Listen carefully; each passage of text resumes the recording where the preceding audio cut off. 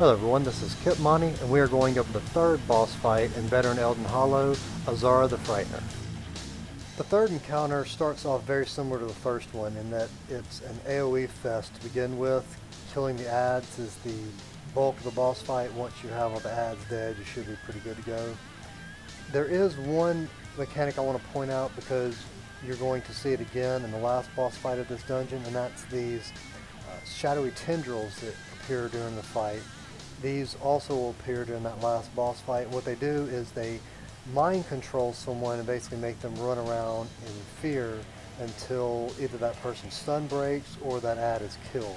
So as soon as those guys pop up, your DPS is going to want to switch over to them and get them down really quickly. Not as big of a deal in this fight, but in the final fight, if you're not paying attention and don't control them, you could easily end up getting overrun.